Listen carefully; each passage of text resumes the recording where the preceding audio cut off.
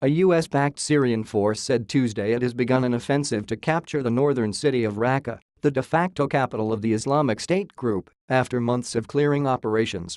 Raqqa was among the first cities captured by IS in January 2014 and has been the home of some of the group and APO's most prominent leaders, including those who planned the November 2015 Paris attacks and other international assaults.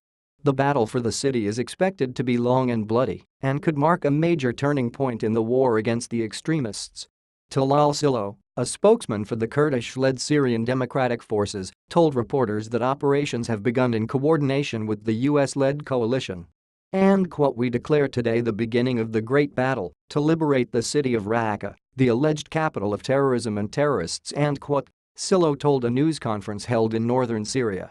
Morale is high, and military readiness to implement the military plan is complete, in coordination with the US-led coalition. SDF fighters began advancing toward Raqqa in November, capturing wide areas of northern Syria from the extremists.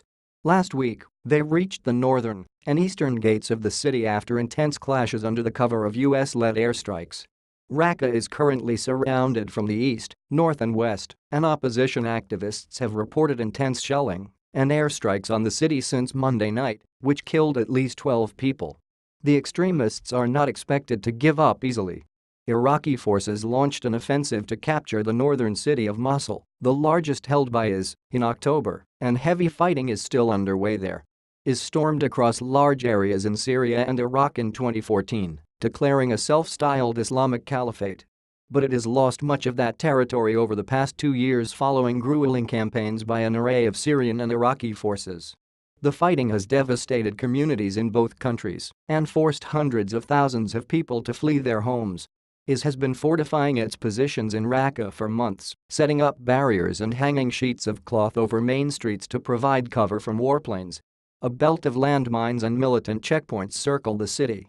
Inside, all the men have been ordered to wear the jihadis and APO's garb of baggy pants and long shirts in order to make it more difficult to distinguish militants from civilians. Silo called upon Raqqa residents to stay away from the NEMY and APO's centers and points of fighting. The Britain-based Syrian Observatory for Human Rights reported heavy clashes on the edge of Raqqa and APO's eastern neighborhood of Mashlab as well as inside Division 13, a former Syrian army base now controlled by IS north of the city. Earlier Tuesday, state news agency SANA reported that the airstrikes by the US-led coalition killed 12, including women and children. It said the families were fleeing the city in boats across the Euphrates River ahead of an expected all-out attack by the SDF. The observatory said 21 people were killed in the Monday night airstrikes. It said they were likely carried out by the US-led coalition.